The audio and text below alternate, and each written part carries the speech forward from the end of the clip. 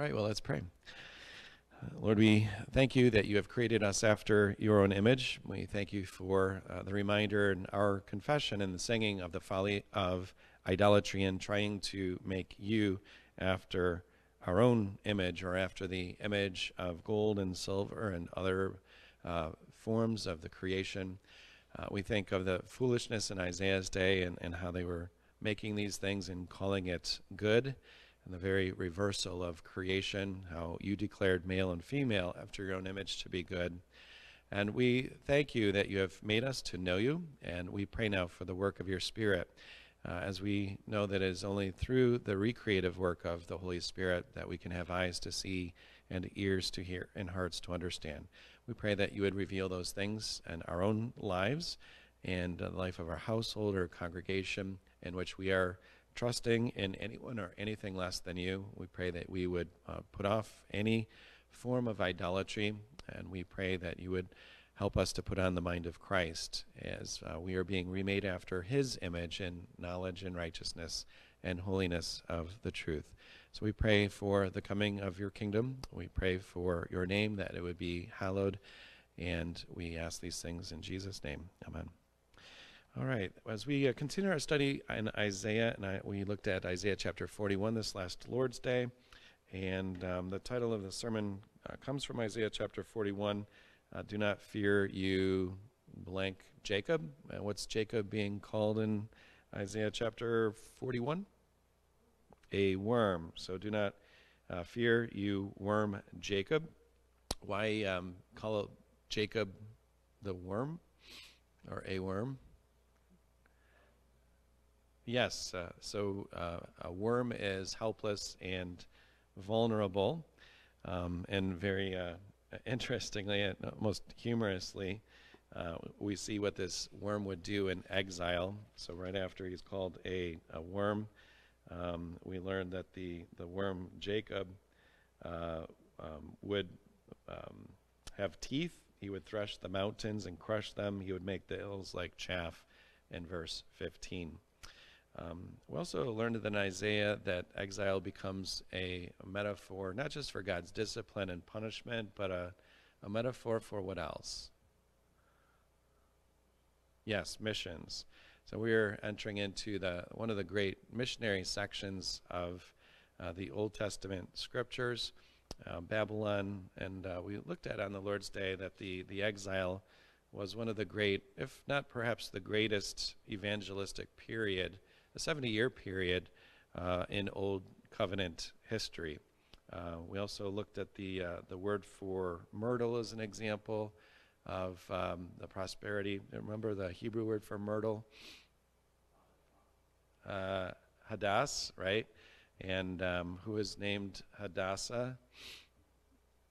It would be Esther. And so it seems that God's people, as they looked in, of course, men like Daniel would have been studying these prophecies, and Daniel 9 is studying the prophecy of Jeremiah, and naming their children based on the hope of the return from exile, and the hope that they would in some way be used as a blessing to the nations. So two of the most famous books during the time of the exile would be Daniel and Esther, and both, those individuals were orphaned. Esther was raised by her cousin Mordecai and taken into the harem of King Artaxerxes. God greatly used that. The same thing for Daniel and his three friends, Hananiah, Mishael, and Azariah. And they were, again, separated from the promised land, their family, given a new education, new names, and yet they were used in a mighty way in the courts of Babylon, even to the point of the courts of the Persians, and perhaps even one of the reasons why Cyrus then would declare a return from exile. It could have been the influence of somebody like a Daniel and his service. And you have other Jews serving in the courts like Nehemiah, whose name means comfort, and it goes back to the comfort of Isaiah chapter 40. We also looked at the strength in this passage and being a worm and helpless and thrown into furnaces and being thrown into lions' dens, being taken into a pagan king's harem. It might seem like the worst thing that could happen, but in God's providence and unsearchable wisdom, it was the best thing for God's people and for the salvation of the world. And that's the context of verse 10. Fear not, I am with you. Do not be dismayed, for I am your God. I will strengthen you and help you. I will uphold you with my righteous right hand. So I'd like to look a little bit more in Isaiah chapter 41 in this idea of exile, because exile is the last thing in the world that any of us would choose for ourselves, and yet God can use this sovereignly for the purposes of a new creation. And so the wilderness, I'd like to look at some of the trees that Isaiah discusses. It seems like Isaiah was a gardener or a botanist. We'll look at a lot of imagery, and of course the imagery goes to the work of the Christ and the Holy Spirit. So these are images of the Holy Spirit, but they're descriptions of us in the worst of circumstances. But do you have any questions or comments about the worm Jacob and not fearing? As I'd like to look at verses 17 through 20 after this. But any questions about the sermon? Anything you've been thinking about?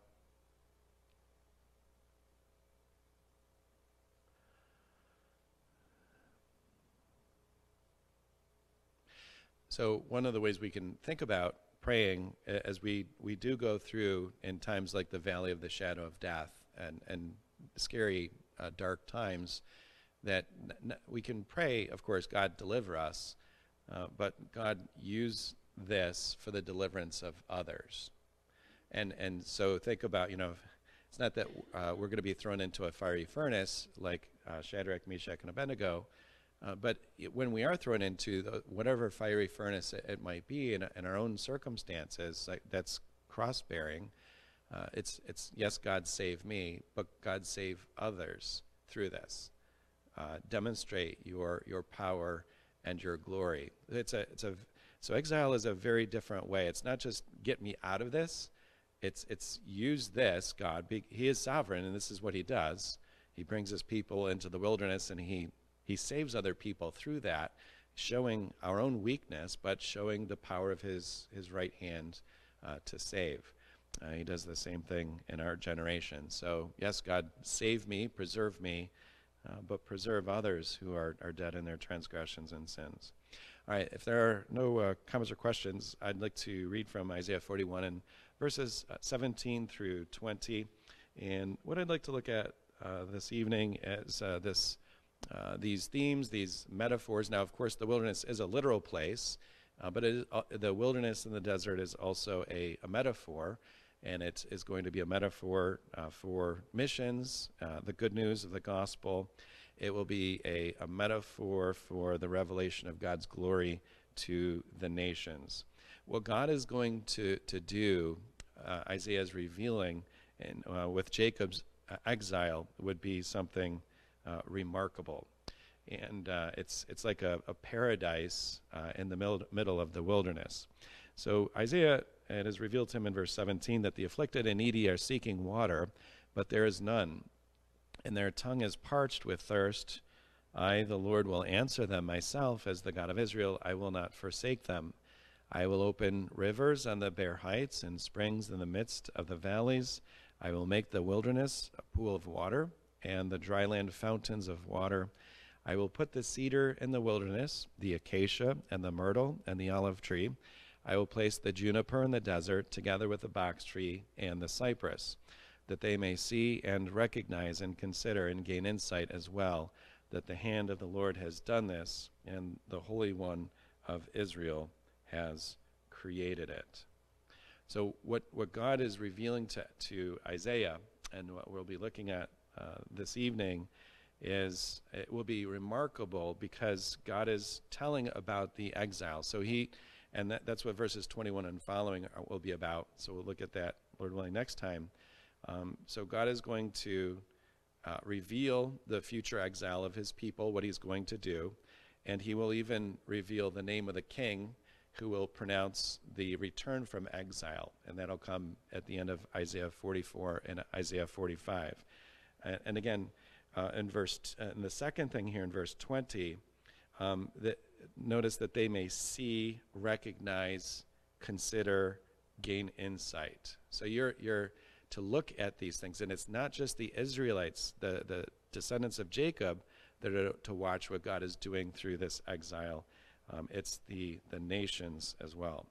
So I'd like to look at, again, this idea of wilderness, desert. These are images of the work of Christ and the Holy Spirit. These are images of a new creation. Verse 20 ends that the Holy One of Israel has created it. That's the word bara. It's used only for God. He is the one who creates. Anything that we make isn't an original creation like God's. It's maybe a replica or an imitation of what he does. But this is the language of Genesis chapter 1, the creation of the heavens and the earth. And in some way, there's going to be a creative or a recreative act in the wilderness from the dust of the earth again, but it's going to be from even the dust of judgment and exile and punishment, and he will bring about a new work. So we'll be looking also at biblical botany. So any questions as we move on to looking at the wilderness and what God is doing in the wilderness in this exile? Because you can begin to think, what's God doing in my life? And that's another, as we apply this to ourselves, the way the scriptures speak of the New Covenant church, we are strangers, we are aliens, we are in exile. So the world, in other words, isn't our home. We are pilgrims and strangers. And so we need to be thinking of ourselves as being in exile. That's how Peter, we'll look at, I think, 1 Peter chapter 1, speaks to the church as the diaspora, those who are scattered, those who are aliens. So we'll never quite find our place here in this present age, or at least we shouldn't. All right, so again, as we look at these verses, you see the emphasis on the wilderness in verse 19 and what God will do. So here's we might say a recreative act of God. I will make the wilderness a pool of water. So this is something that we cannot do. This is something that God is doing. And he's not just talking, God's not talking about a physical change in the desert. He's talking about the desert that was caused by the sin of our first parents. I will put the cedar in the wilderness. And you notice all of these other trees as well, the acacia, the myrtle, the olive tree, the juniper, and the desert, together with the box tree and the cypress. Now, as we think, what does the wilderness represent? To us today in the 21st century, the wilderness can mean something different than what it meant in the Bible. For us, the idea of wilderness might mean, I just want to get away from it all.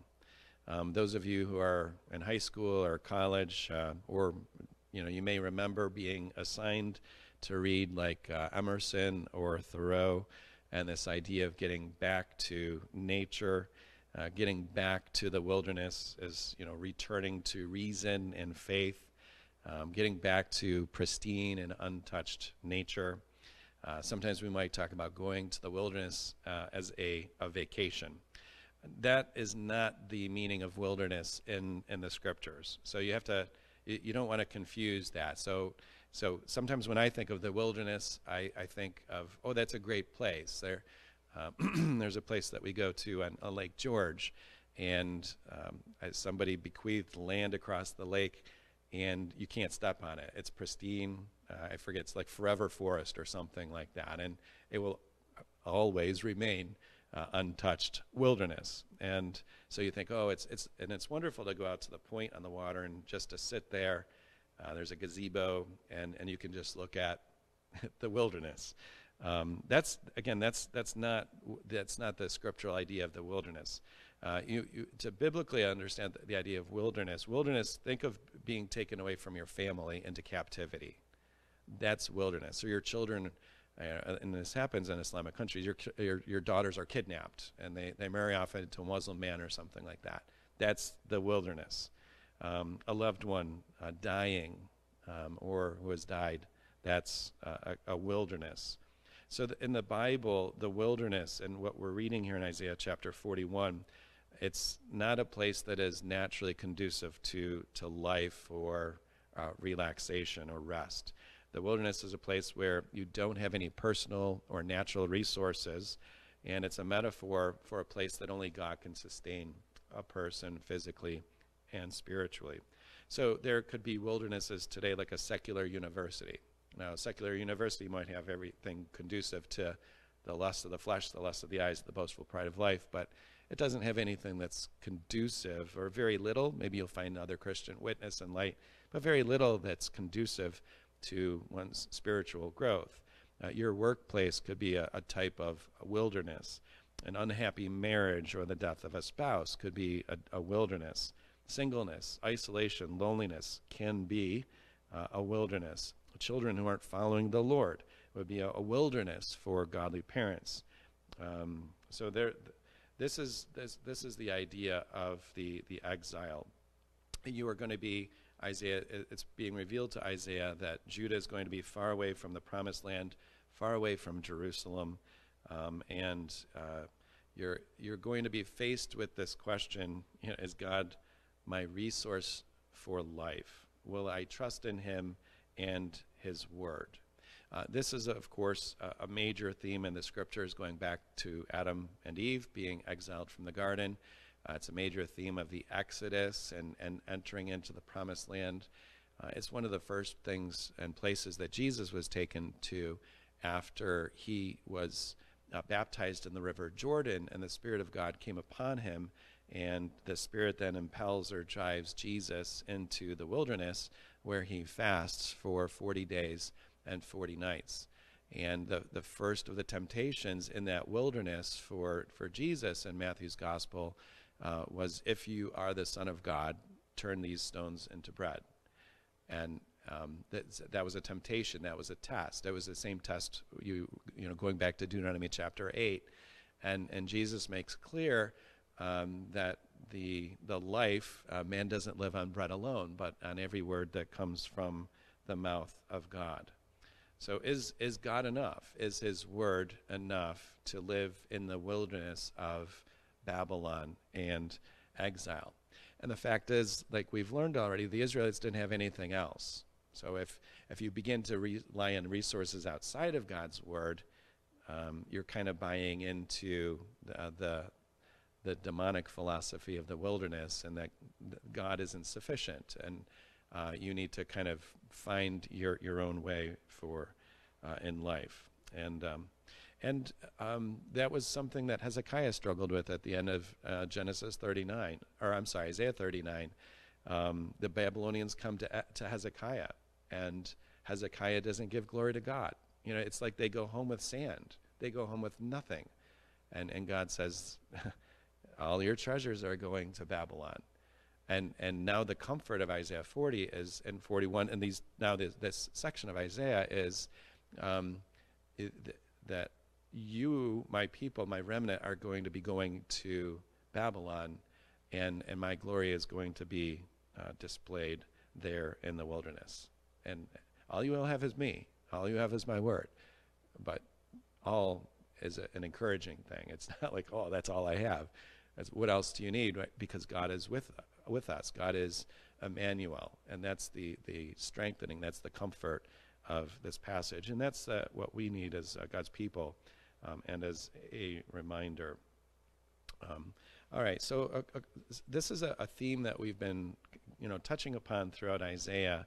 Isaiah 40 begins with this call in the wilderness, and so do the Gospels, of voices calling, clear the way for the Lord in the wilderness, make smooth the desert, in the desert a highway for our God. Let every valley be lifted up, and every mountain and hill be made low, and let the rough ground become a plain, and the rugged terrain a broad valley. Then the glory of the Lord will be revealed, and all flesh will see it together, for the mouth of the Lord has spoken. So that God is going to, so this is taking us a little bit even beyond Babylon, but Babylon would serve this purpose. But it's not just the flesh of Jacob. It's not just the descendants of Jacob who would see the glory of the Lord.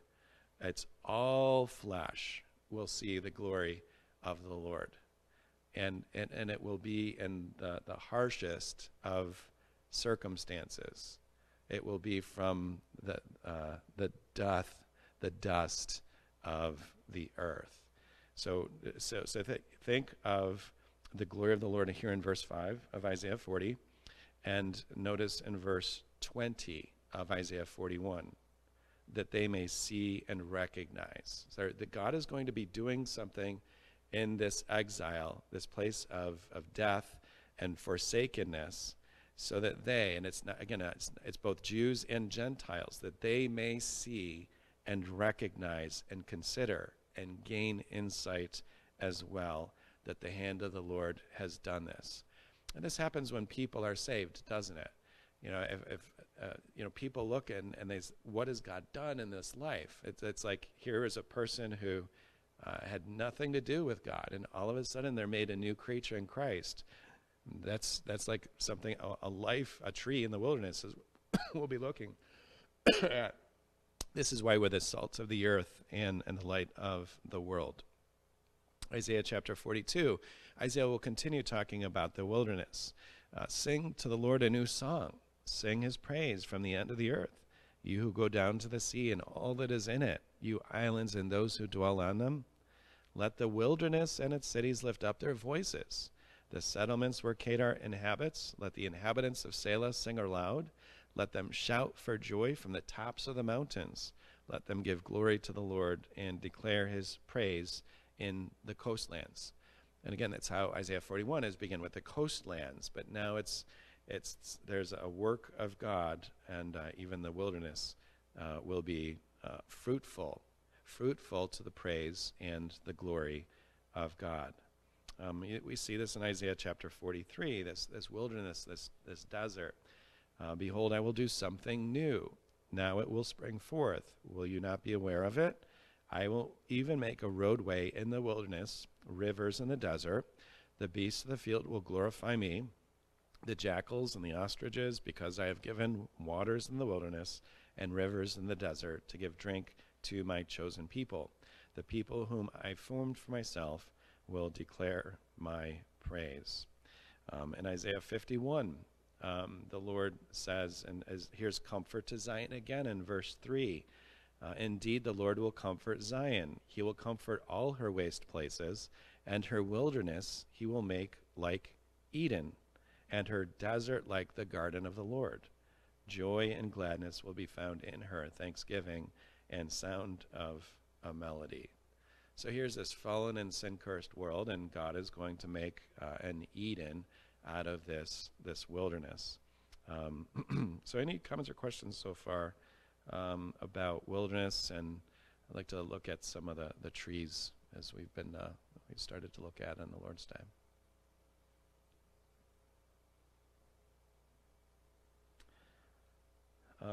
I forgot to change these slides here. Oh wait, maybe I didn't. Maybe I didn't forget. Okay, so on this last Lord's Day, not everyone saw this, so I showed this for our Sabbath school. So in verse 19, so I'd like to look at the biblical botany in the wilderness. And the Lord says, I will put the cedar in the wilderness.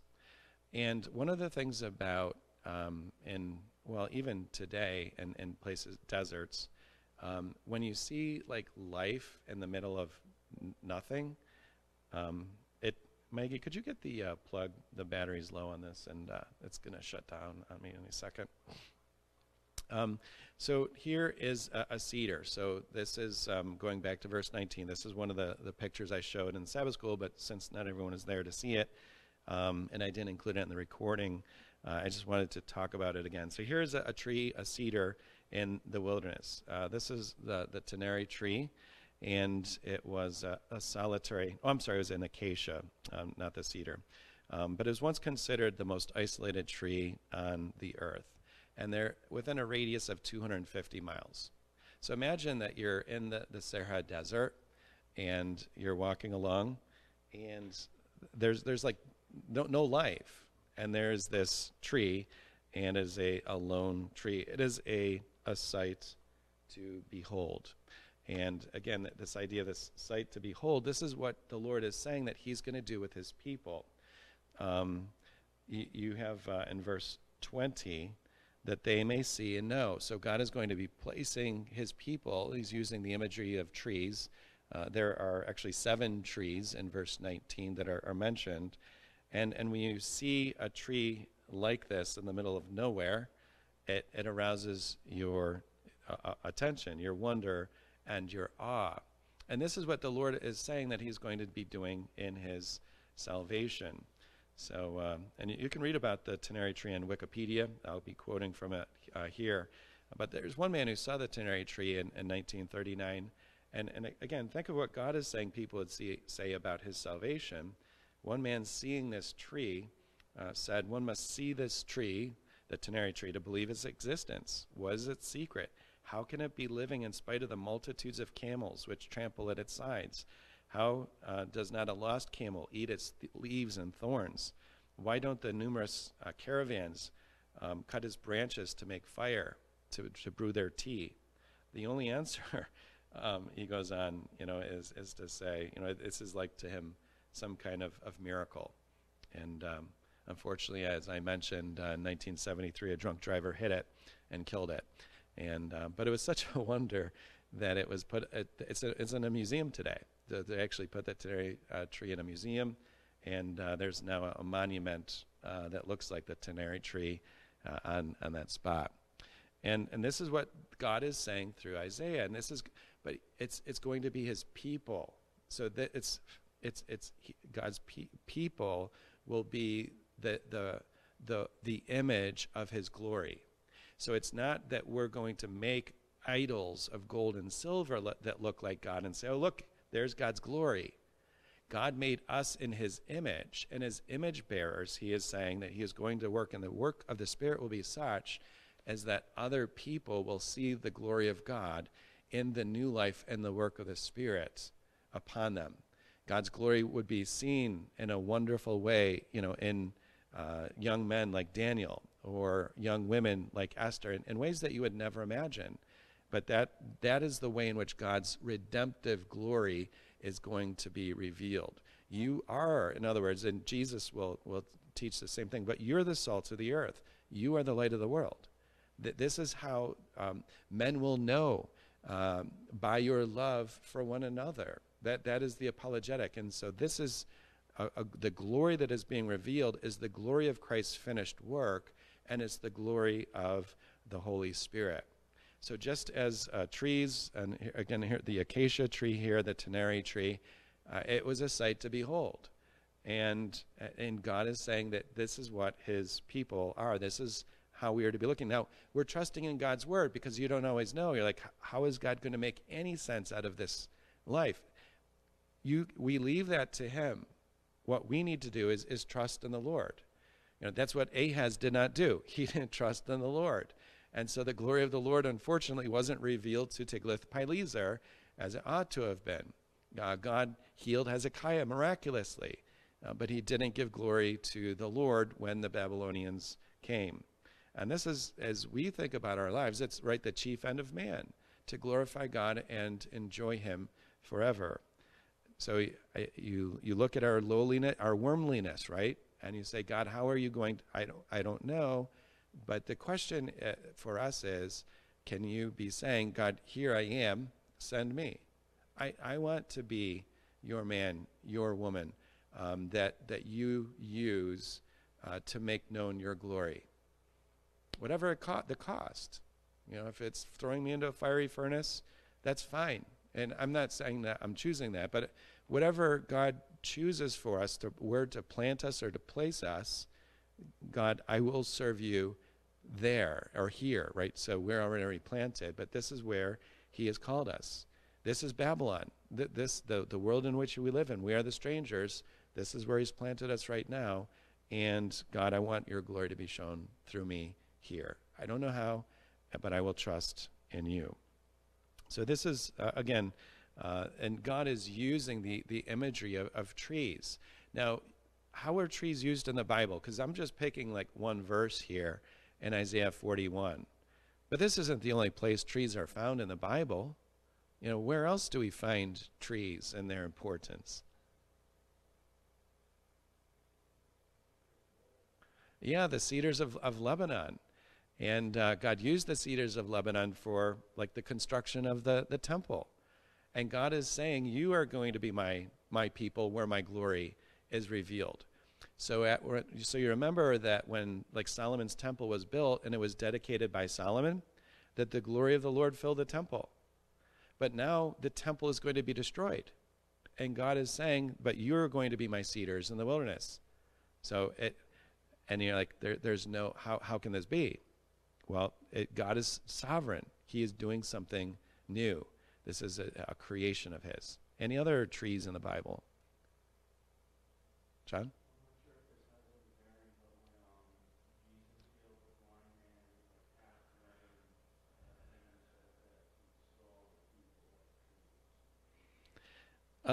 He did see people like trees. I don't know if that's that would actually tie in with Isaiah 35, which is another wilderness passage, and the blind being given sight. So that would be another way in which life is given in the wilderness. Any other trees? The garden, yeah, the trees, the tree of life. That's how the Bible ends. Any other trees? The cross. The cross. And that would be the last place you expect to see the glory of God, because according to the law of God, he who is hanged from a tree is accursed by God. In fact, according to the law, if a person was hanged on a tree, you weren't to leave them overnight. Otherwise, God would pronounce a curse on the whole land. And that's so the most God-forsaken place is where you're going to find life and life everlasting. And Isaiah will bring us there eventually in Isaiah chapter 53. And then in Isaiah 54, right after that, the barren woman shouts for joy, because the barren woman's going to have more children than anyone else before her. So this is the sovereign work of God. Another example of the botany. Here's another acacia tree. I think I forgot to put the cedar on here. That's what happened at home. All right. So I apologize. I forgot to change the slides after this. Acacia trees were also, Mike mentioned the cedars being used in the temple. Acacia tree wood was used in the furnishing of the tabernacle, where God's glory was also revealed. So for example, the Ark of the Covenant was made out of acacia wood, and it was overlaid with gold. And so God, again, is planting his people as in the worst of places, but that's where his glory would be manifested. Here's the myrtle. Now, it's very hard to identify all of the trees here. There are a lot of different kinds of cedars and acacias. So this is to the best of my ability. I've never been able to do this before, and I like biology and things like that. So I was like, you know what?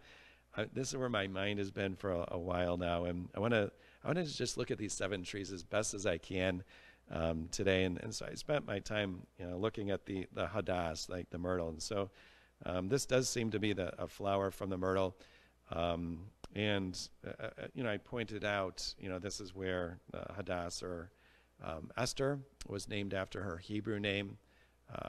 The myrtle was also used by the Jews for the Feast of Booths, as they remembered their period of wilderness wandering and the Lord providing. That was the whole Feast of Booths, how God provided for them then. And in the days of Nehemiah, when they celebrated the Feast of Booths, they would also gather different kinds of wood, including that from the myrtle, to build their shelters.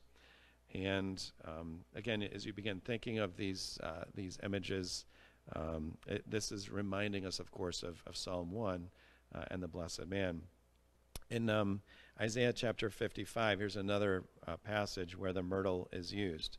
So Isaiah 55, we quote often that God's word doesn't return to him empty. It always accomplishes what he desires and achieves the purpose for which he sent it. But then Isaiah 55 goes on to say, for you will go out with joy and be led forth with peace. The mountains and the hills will break forth into shouts of joy before you, and all the trees of the field will clap their hands. Instead of the thorn bush, the cypress will come up, and instead of the nettle, the myrtle will come up, and it will be a memorial to the Lord for an everlasting sign which will not be cut off. So there's the power of God's word. There's the power of God's word in the recreative act. And instead of the thorns and thistles of the curse in Genesis 3, now you are having, cypress coming up and myrtles. And so you have this judgment of Babylon. But God is saying in that judgment, and of course this takes us to the cross, but in that judgment, I will bring forth new life. But it's you that's the new life. It's God's people that are being born again by the power of his word. So his word brings life in desert places. Here's the olive tree. This would be a small to a medium-sized tree. And again, these are all trees. And again, it interests me because Isaiah names 7 trees that are particularly well suited and adapted for places without water. The root systems, like the root system of the tannery tree, goes down over 100 feet. Some trees, like the olive tree, the leaves also, God made them in such a way that the leaves conserve water. And some of these trees, they're also able to fix nitrogen from the atmosphere, so they can live in soil that is very nitrogen poor. They're able to make these things for themselves. So here's an example of, again, in the wilderness, right? You see this, and as I was doing this, I remembered one of the pictures Ben sent from South Sudan of trees. So, if you have these huge trees, and people will gather under them. And I think the monkeys were swinging around in one of the trees one of those pictures. And again, I want to just, since we're talking about trees, and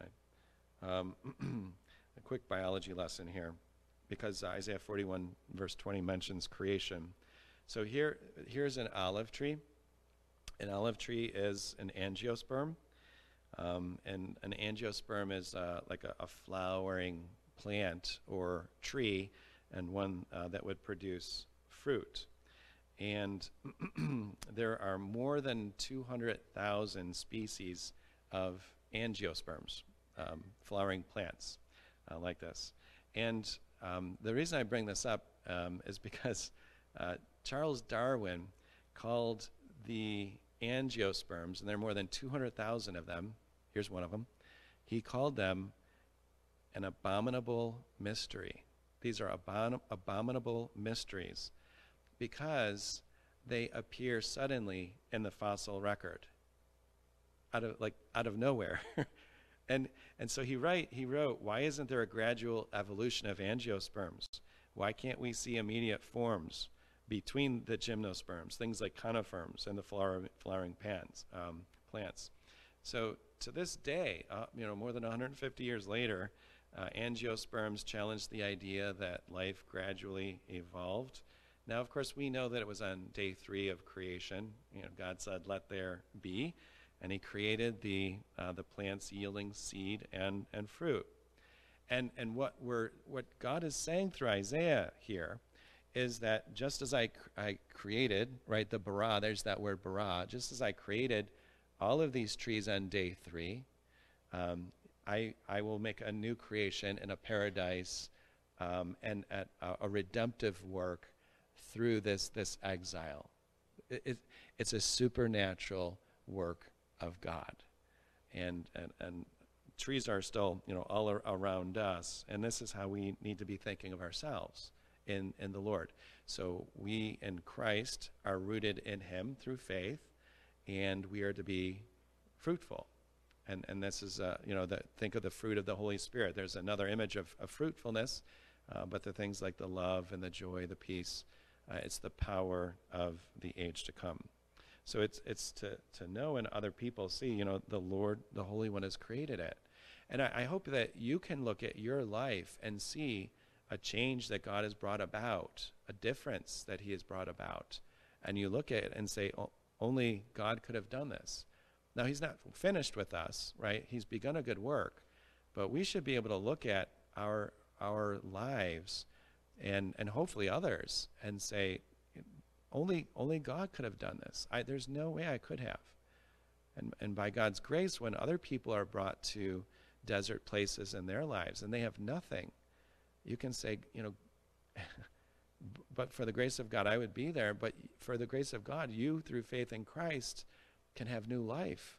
He can take that death, that dust, the destruction, the wilderness, and he can make it new. And you say, how does he? I don't know. How did God create the angiosperms? 200,000 that we know of, just like that. Not to mention all the bees that pollinate them, and it's amazing. And that's what regeneration is. It's instantaneous, right? It's a faith in Christ, and you're born again. You're born from above. And God is saying to his people is that in need of comfort and strength, this is what I will do.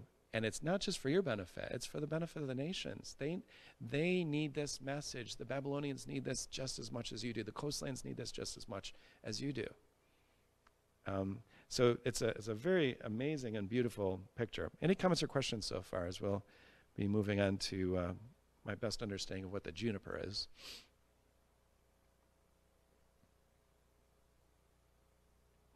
All right, here's the juniper. And so again, verse 49, I will put the cedar in the wilderness, the acacia and the myrtle, the olive tree. I will place the juniper in the desert together with the box tree and the cypress. I don't think anyone's certain what the juniper is.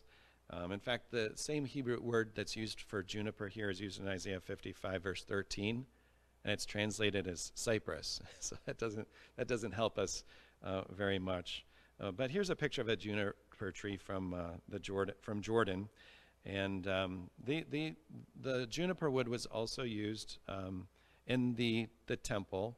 And you might remember, I don't have time this evening, but you might remember that the tabernacle and the temple, and I think John prayed this in his prayer, they have images of Eden that were woven into the curtain and all around them.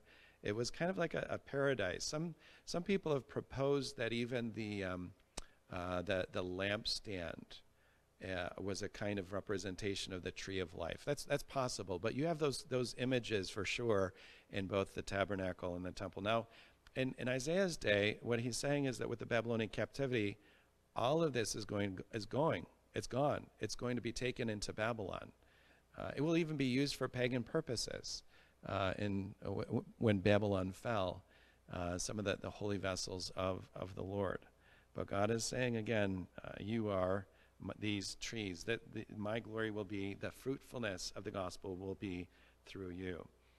It's possible in 1 Kings 19 also that this is the kind of tree that Elijah sat under when fleeing from Jezebel. So 1 Kings 19 verses 5 through 8 says that he lay down and slept under a juniper tree, and behold, there was an angel touching him, and he said to him, arise, eat. Then he looked, and behold, there was at his head a bread cake baked on hot stones and a jar of water. He ate and drank and lay down again. The angel of the Lord came a second time and touched him and said, arise, eat, because the journey is too great for you. So he arose and ate and drank and went in the strength of that food 40 days and 40 nights to Horeb, the mountain of God.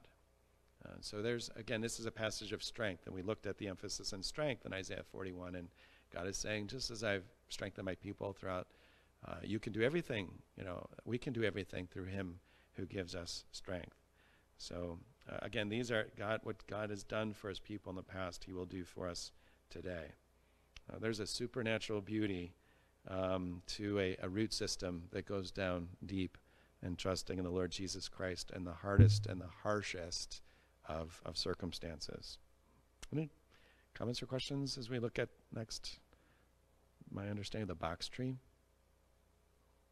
All right, we come to the box tree, and this is the sixth of the trees. This is another tree, again, that's hard to identify. So in the New American Standard, there is a a translation done in 1995, and that translates it as box tree. That's the one I usually use, as the NASB 95. In 2020, the New American Standard came out with a new updated version, and they translate it as elm tree. So they've changed the translation in the last 25 years.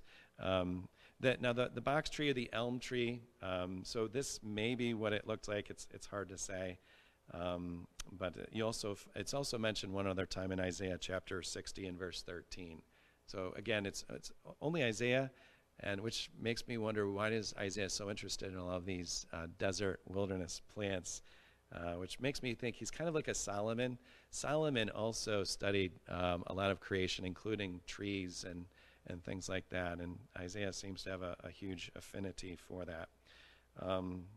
So let's see. I think the box tree or the elm tree, I put box tree on this slide. I should have actually put, there are three proposals for it. It could be like a terebinth tree.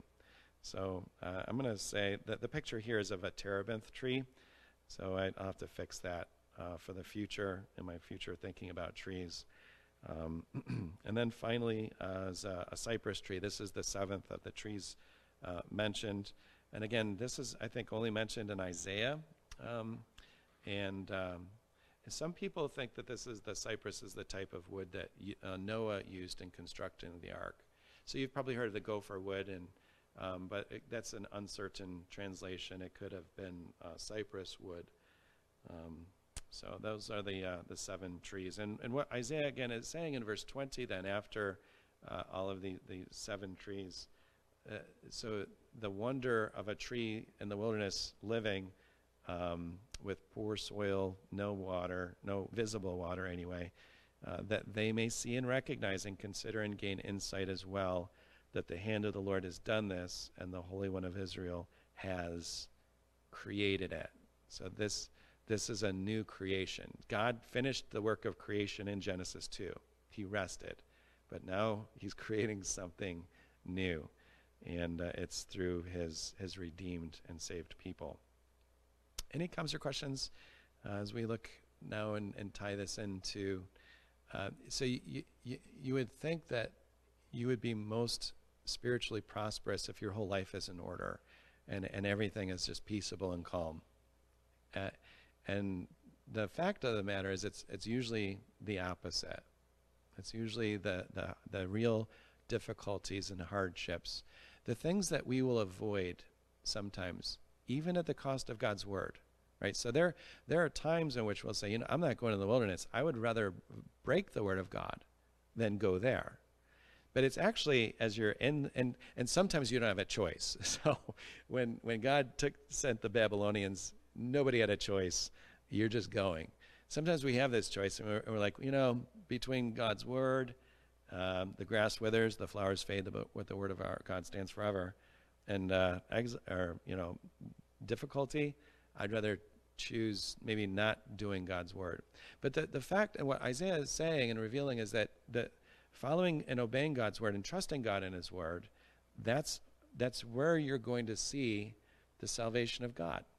And those circumstances of your life that are absolutely impossible, and it seems that God is pleased then to show, here's my right hand to save, so that you know that his salvation is not for any other reason. This is what Paul talks about in 1 Corinthians in the preaching. I preach Christ, but I didn't come to you with the rhetoric of the world and anything else. I came to you in much weakness and trembling. And it's there in that preaching of the power of the word of God that you were saved. And God did this so that your salvation, you couldn't say, the reason I believe is Paul is just a really persuasive speaker. And there are a lot of very persuasive speakers out there. There's persuasive speakers that could get you to go onto the battlefield and give your life. They'll give you the charge and things like. But the gospel isn't something that's natural in that way. It's the word of God, and God will bring and where you hopefully can look at your life and say, it wasn't anything else but the sovereign work of God the Holy Spirit, and that's the glory and that's the beauty of the power of God's word. So that's, again, as a Reformed church, that's important for us, that we're not trying to persuade people through other means. Like, you can get people to make decisions, and there's ways of manipulating people, but that's a counterfeit to the divine sovereign work of God the Holy Spirit and His Word. We don't want any counterfeits. We want people to say, I don't know, I hearing the Word of God, and I came to life. God awakened me. He used His Word in a mighty way. But we don't want our salvation to rest on other things or people or ways we can manipulate. All right. So this is any comments or questions? I want to tie this into some of the things that we've covered now, because this is so different from the beginning of Isaiah. This is so hopeful, and the reason I find encouragement is, we're all in, or we'll be going through dark places. We don't know what that valley of the shadow of death will look like, but God is with us, and we don't need to fear any evil. And it's in those places that God will work amazingly, above and beyond what we could ever ask for or imagine. All right, that's the context of Babylon. I want to bring it back to the promised land in the beginning of Isaiah. Any comments or questions? I know my wife is watching at home, and she's probably raising her hand right now, but I can't see you. Hello. She'll get me on the phone. All right, that's good. All right, so think back to how Isaiah began. All right, now this is in the promised land. Your land is desolate. This is the promised land. Now, I thought Babylon was desolate. Your land is desolate. Your cities are burned with fire. Your fields, strangers are devouring them in your presence. It is desolation, as overthrown by strangers. The daughter of Zion is left like a shelter in a vineyard. So this is another image, a plant-like image, like a watchman's hut in a cucumber field, like a besieged city. Unless the Lord of hosts had left us a few survivors, we would be like Sodom. We would be like Gomorrah. In Isaiah 5, you have a parable, a song of the vineyard. All right, so Isaiah is the sweet singer of Israel, and let me sing now for my well-beloved, a song of my beloved concerning his vineyard. My well-beloved had a vineyard on a fertile hill. He dug it all around, removed its stones, and planted it with the choicest vine. He built a tower in the middle of it, and also hewed out a wine vat in it. Then he expected it to produce good grapes, but it produced only worthless ones. Now that's in the land flowing with milk and honey. Now Isaiah is prophesying that in Babylon, it will be productive, fruitful, and a blessing to the nations. That's what I'm saying, is that unexpectedly, the most evangelistically profitable, fruitful time in a 70-year period of Israel's history was Babylon. So you can take any 70-year period before that, and you're worthless grapes. You don't taste good. You can't produce any kind of new wine or nothing. And so you would have thought that the most productive place would be Israel, the land. And God says, it didn't work that way. And so when I exile you, I'll do a great work that you haven't seen before. Isaiah 6, the throne room of God. After Isaiah is commissioned, the Lord has removed men far away, and the forsaken places are many in the midst of the land. And there will be a 10th portion in it, and it will again be subject to burning, like a terebinth or an oak, whose stump remains when it is felled. The holy seed is its stump. So there will be a remnant, and there will be a judgment of this oak, this tree, this terebinth, and but there will be roots, a shoot of Jesse that will come forward from that. So you're beginning to see the first fruits of that in Babylon, and of course anticipating the coming of Messiah. Isaiah 27, the days to come, Jacob will take root, Israel will blossom and sprout, and they will fill the whole world with fruit. So not just Babylon, like the whole world. That's us, and that's what we have been called to do. And as I mentioned before, this goes back to Isaiah 53. Who has believed our message? To whom has the arm of the Lord been revealed? He grew up before him like a tender shoot and like a root out of parched ground. He has no stately form or majesty that we should look upon him, nor appearance that we should be attracted to him. He was despised and forsaken of men, a man of sorrows and acquainted with grief. And like one from whom men hide their face, he was despised, and we did not esteem him. Surely our griefs he himself bore, and our sorrows he carried, yet we ourselves esteemed him stricken, smitten of God, and afflicted. So there's this God-forsakenness. He was pierced through for our transgressions. He was crushed for our iniquities. The chastening for our well-being fell upon him, and by his scourging we are healed. And then after Messiah's work, out is chapter 54. Remember that chapter divisions are artificial. Verse 1, shout for joy, O barren one. You have borne no child. Break forth into joyful shouting and cry aloud. You have not travailed, for the sons of the desolate one will be more numerous than the sons of the married woman, says the Lord. So here's that sovereignty of God of bringing life and out of death, life out of barrenness, hope to the hopeless. And of course, this is throughout the scriptures, but think of how this psalter begins. How blessed is the man who does not walk in the counsel of the wicked, or stand in the path of sinners, nor sit in the seat of scoffers, but his delight is in the law of the Lord, and in his law he meditates day and night. He will be like a tree firmly planted by streams of water, which yields its fruit in season, and its leaf does not wither. Whatever he does, he prospers. The wicked are not so. They are like chaff, which the wind drives away. Therefore the wicked will not stand in the judgment, nor sinners in the assembly of the righteous. For the Lord knows the way of the righteous, but the way of the wicked will perish. So wherever you're at in life, whatever the wilderness, the valley is, if you're planted in the Lord Jesus Christ, you can know. You don't know how it's going to work out. That's true. But you can know with absolute certainty that God is working all things for the good of those who love him, who have been called according to his purpose. And he has given us the gift of angiosperms, trees all around, 200,000 different species of them. And you look at that, hopefully you see Christ, the mystery of the cross and his being nailed to the tree, and that through his death and resurrection, that all have new life in him.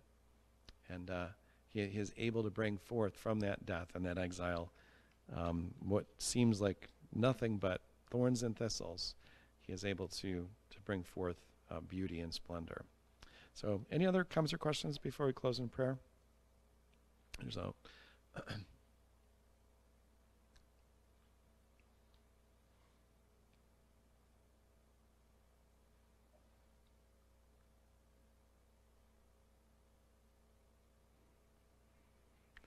all right, well, let's pray.